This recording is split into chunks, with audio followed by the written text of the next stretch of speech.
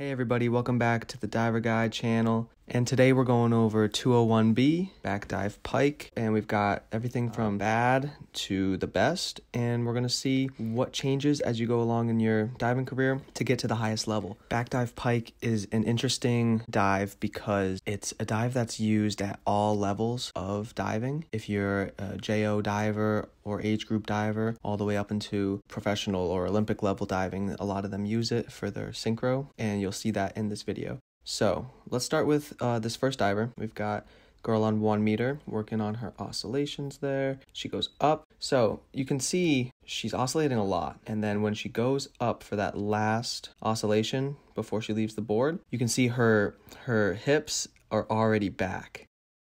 And ideally, you'd want to see a straight line from the ankles through the hips all the way up to the shoulders. And you can see she's already kind of falling back. As she comes back down for that arm circle, you can see she starts to fall away from the board, and her angle upon leaving the board is really far out. So she's just leaning back, she's falling off the board, and she doesn't quite get all the way into her pike either. She feels that it's rotating too quickly because she leaned back and it's falling, that she doesn't go all the way to her toes for the pike. Another aspect of this that's important to look at is that her arm circle doesn't get past the ears. She stops it short because she's leaning back. If she were standing upright, her arms would be at about 11 o'clock. It's in front of the ears or maybe in line with the ears, and it just falls away. This is a balance issue. She has a great leg drive up for the pike. She's got great straight legs off the board. She looks like she can hit the entry, but it's just falling away. All right, let's move on to the second person. Another person down on 1 meter, oscillating. And yeah, this is from a different angle, different side of the pool. And you can see right off the bat, it just looks late. So she's going up into that last oscillation.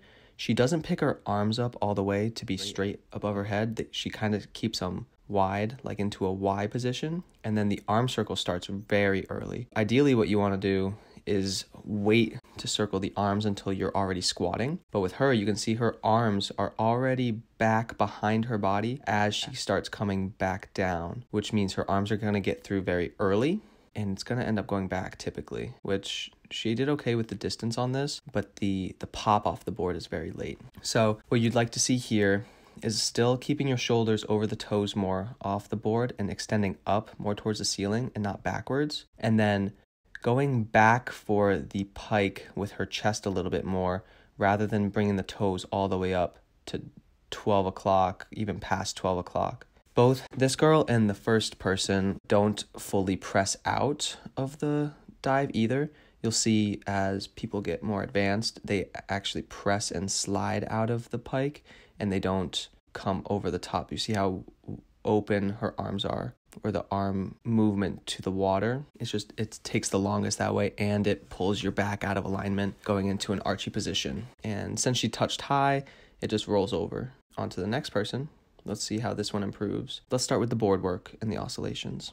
She has a little bit of a crow hop there, which I'm not a huge fan of. And as she's doing that arm circle, her shoulders are dropping in front a bit, and instead of popping straight up, she lets her shoulders roll backwards. So when she's leaving the board, she's leaning back a bit, and her upper and thoracic spine are a little bit too arched. You want to stay a little bit more hollow off the board. She pops the legs up pretty well. You can see the toes aren't very pointed, and the knees look a little bit bent. But after she touches or comes close to touching the toes, she starts to grab her hands, and you definitely want to finish the press before you grab your hands. This is a common thing for people that think they need to get back for the water quick when you have plenty of drop time. Where she's touching her toes, she's at the peak of her dive, and she's in a rush to get all the way out for the entry. So what you'd like to see is after she touches the toes, she slides her hands out and keeps looking at the toes before reaching back for the water and entry. You see that slight lean on the start and the head back on the out with the quick out leads to her going out pretty far, and she does an okay job swimming for the entry. You can see the swim bubbles come up there at the end. So that's definitely a step up from the previous girls. Okay, so next we actually get to some more professional level diving. This is a pair for a synchro event, and you can see the synchro's off, but let's just talk about the person that's closest to us. You can see on his start, he does a much better job of keeping his body stacked, which what I mean by that is the ankles, hips, and shoulders, all the way up to the hands almost, are in a great alignment. It's almost, you can draw a straight line from all those body points. His gaze is back towards the board. His head isn't up. He's not rolling back at all. His eyes could be down closer towards where the fulcrum is to help him get a better pop up, which he does. He touches his toes well and slides out. This is the first example of a proper press. You can see that he gets all the way out straight and he's still looking at his toes. His head is still in, so he's hollow, but his arms are down on his thighs, and then he reaches back for the water. The issue with him right now is that he actually held his head there too long and kept his chin ducked as he reached back for the entry, which took him over. I'm sure he felt that in the beginning. He thought he was going to go over because he was a little bit back, and he didn't put his chest forward for the press. He brought his legs up a little bit too high, so he just rolled over a little bit. Let's go on to the next group. These guys are actually twins, which is really interesting. I've never seen that before for synchro diving. So let's talk about the person that's closest to us again. It's easiest to see, and we'll break down his form here. Pretty good oscillations. He doesn't bring his arms all the way up for the arm circle, which maybe it's just a preference thing. I'd like to see people bring their arms all the way up above their head before circling. His feet are way over the board. Would like to see him on his toes a little bit more. He's kind of having to lean back a little bit. He has pretty good alignment coming off. Great reach with the hands back behind his ears, and his ankles, hips, and shoulders are in alignment, which I love. That's step one right there. He pops up his legs amazing and slides out very well. But you can see where his body is pointed. He's pointing at 10 o'clock, which I don't exactly like. I'd like to see it a little bit higher up. That way he doesn't have to arch as much and look back with his head as hard. He gets away with it pretty well. He goes in very well, but it's kind of a false straight, whereas he's going in short, but he kind of pulls it to make it look straight, which is a great adjustment on his part. It just doesn't look as good in the air. So that's just a little minor thing. Great press, looks back well, grabs the entry, rip entry. All right, now this is another pairing for Great Britain in the 2012 Olympics. Let's talk about Pete Waterfield. He's the guy closest to us on the oscillations. It looks great. He's got actually an interesting thing where on the drop down, one foot slides forward a little bit and one foot's back. If you can tell, his one heel is popping out, you can see, which is just a little misalignment there, which is interesting. He rides the board up well, pops up the legs, and then check out his press. Another great example of a press. And then he reaches back for the water, but he does something interesting on the entry, which I want to go over a little bit. As he's going in, he kind of just rolls through the entry a little bit, a little arched on the entry, and then he doesn't knee save. He just kind of seems a little bit lazy on the entry, where I would love to see him really knee save hard, and it would clean up that entry, and he wouldn't look like he's going over. Because as you can see, as he's going in, like, his line is great, falling down, great distance from the board, and then he just kind of doesn't knee save properly. I'd be interested to know what he was thinking during that. You can see as he goes underwater, he doesn't really pull the knees that much. It's just slow. Whereas you can see the difference with Chris Mears, the guy that's now closest to us. As he goes underwater, his knees are very bent and he's pulling. You can see the difference here of, like, Chris's, the guy who's close to us now, his knees are very bent versus Pete's on the far side. It's a larger angle with the legs. So just interesting to see that. Here's another video. This is no more synchro for a minute. Love this drive up and this press. Absolutely incredible. So let's talk about it. Arms up above the head on the drive down for the arm circle.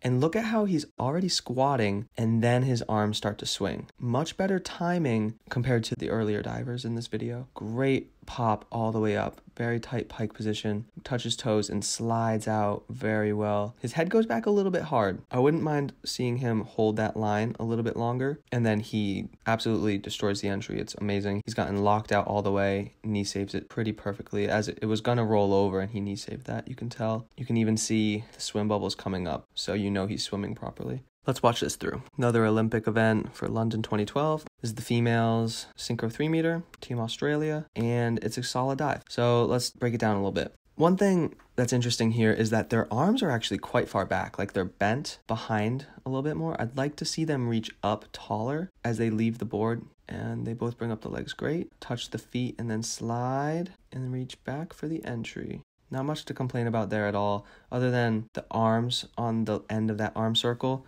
They're just a little bit ugly. And then the girl that's closest to us, her hands actually get behind her feet a little bit on the press rather than coming down and on top of the legs a little bit more. That's more of a preference, I'd say. You can see her knee saving as she goes in. So watch this. Her hands hit, she begins to swim, and as her legs go in, you can literally see her knees bending. Let's go on to Team China. These guys typically do a masterclass in diving at every world event, and this is no different. Look how tall he is on the board, and as he comes up, it looks actually a bit back. You can see he is pretty stacked there. Ankles, hips, shoulders, hands, all in a straight line. The guy closest to us is falling back a little bit more than the guy furthest from us. He's popping up his toes and his hands are even on top of his feet, which shows amazing flexibility. His face is buried in his shins, but here we go on the press. It's so strong that his hands actually come off of his body, which I'm not a huge fan of. The thing is, it's so fast that you don't even see it in real time because he gets to this pressed out position so fast. And let's check out the guy that's closest to us now because he does a textbook knee save. And the time that it took the camera to get underwater, it's a little bit behind their hands hitting. You can see they hit and his arms are already apart. You can see he's probably about at a Y right now, and you can see the top of his head. As he's swimming, his head comes up and he arches his back a little bit and knee saves really hard, really well, and he doesn't go very deep. This is something to take note of.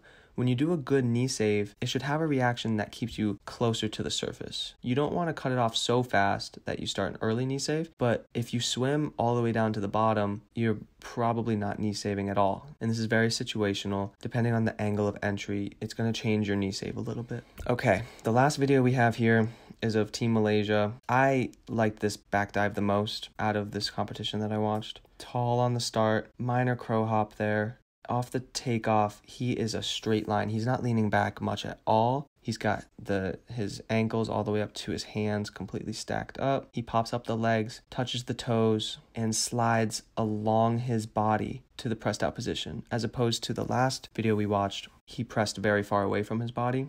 Then he looked back for the water, reaches, and does a really, really great entry. It doesn't 100% disappear, but it's very good. And it's also interesting, he only has one swim bubble come up from his left arm. I'm interested to see what happens underwater, if we can tell from his right arm as he goes in. You can just see how great that toe point is and that reach. He gets a little bit archy on the pull towards the water, but it is a textbook back dive. Unfortunately, they don't show the underwater for him, so we won't really know what happens to his right arm as he swims. Maybe we can tell from the aerial shot. You see how one arm, so we're looking at the guy on the left, his left arm swims out to the side immediately, and you can see the white air bubbles on the left, but his arm on the right is still carrying all those bubbles with him. It's very interesting that happened that way. And you can compare that to the guy on the right. Both arms go out to the side immediately, and you can see the white air bubbles popping up. Both dives were really great. Anyways, I hope that was good for you guys. That is a textbook lesson in the back dive. Right now, I'm just going to compare. I'll show you guys the comparison between the first back dive plus another back dive that's further along in the process, and you can see the difference here of popping up, falling back. So the balance on the board is step one right there. You got to keep your hips over the board to pop up and get more height. Step two is getting into a deeper pike, touching your hands and feet and pressing properly. That's a huge difference right there. Thank you guys for watching this video, and I'll see you on the next one.